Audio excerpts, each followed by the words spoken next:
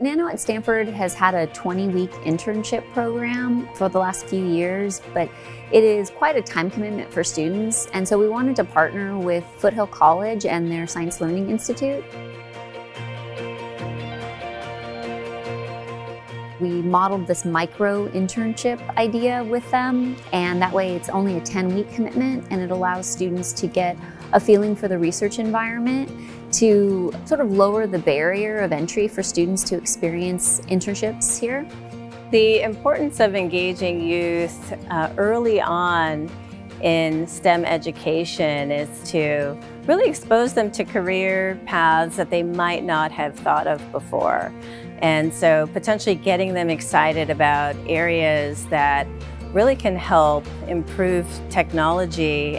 I think learning about the silicon chips and recognizing that what the industry tries to do is try to fit as much stuff as possible into these small spaces, and then seeing that, right? Seeing where they're putting it onto, and then seeing where that's done and how that's done. I definitely want to go into STEM and something sciencey. I'm thinking of maybe nutrition, but after looking at all like the microtubules, that was my favorite part. I'm like, oh, maybe I could do something more with like biology and research.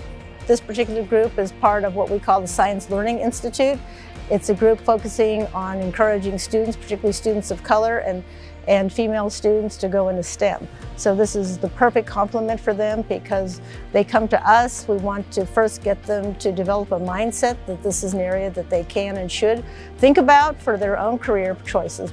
When I was a young student, I really gravitated towards math, and I really wasn't exposed to a lot of the things that I'm exposed to now, right? Being able to see very, very tiny features and create at a very small scale. And I think that if I had those opportunities, I would be able to shape my interests potentially much faster. I think it's amazing. I did not expect anything like this to be even a possibility. I was like, oh, I don't know if I'm really interested in nano, but more so it was like, oh, I get to go on to Stanford and see what they have to offer. Obviously, Stanford carries a very strong name, and them opening up doors for us to see what they have to offer, it brings it to a more reachable level to where I can think, hey, maybe I can come here in the future.